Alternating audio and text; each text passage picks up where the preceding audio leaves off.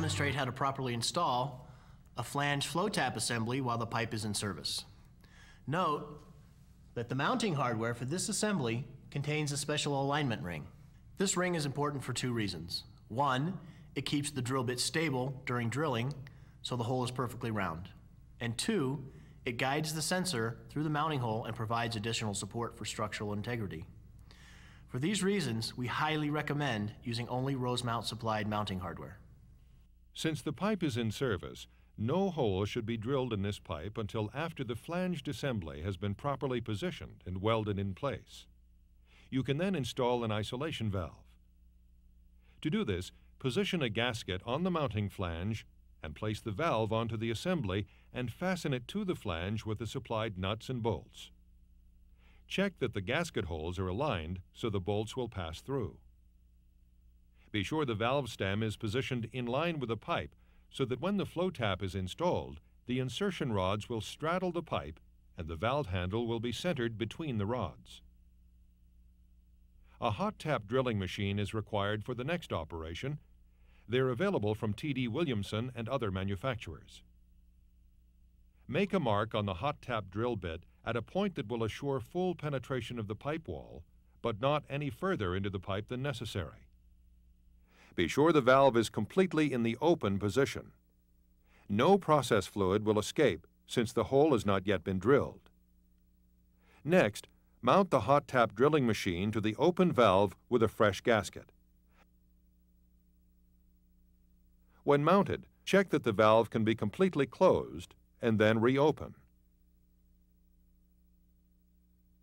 Next, lower the drill bit into position. Mount the drill motor onto the machine.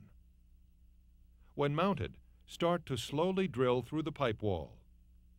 Turn the insert mechanism in short bursts to break up any large metal shards from the drilling process. Use the pressure vent on the side of the drill mechanism to purge shavings occasionally once you have penetrated the pipe wall. Stop drilling when you reach your predetermined mark and remove the drill motor. Next, retract the drill bit past the valve and then close the valve to isolate the process. Open the pressure vent to allow pressure and drill shavings to escape. After venting, go ahead and remove the drill mechanism. You are now ready to insert the Annubar sensor into the pipe. To do this, we recommend using a hoist strap and crane to position the Annubar up over the mounting assembly and isolation valve. Install a fresh gasket on the valve and use the flange bolts to attach the Flo-Tap. Tighten the nuts in a cross pattern to compress the gasket evenly. Next, check for the high and low pressure markings on the head so the Annubar will be properly oriented when inserted into the pipe. Be sure to confirm the orientation by checking the flow arrow. Next, tighten the packing gland nuts.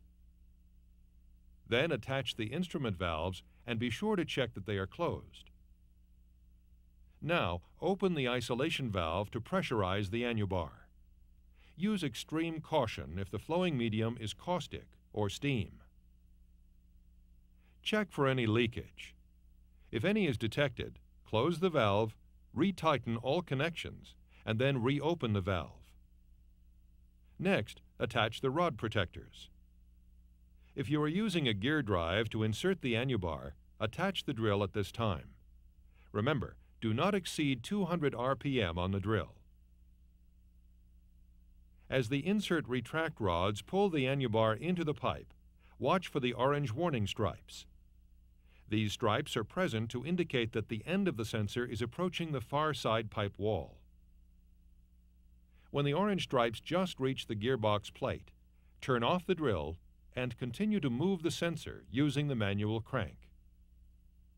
Place a finger above the packing gland while cranking. When movement stops, the sensor is in contact with the opposite side wall.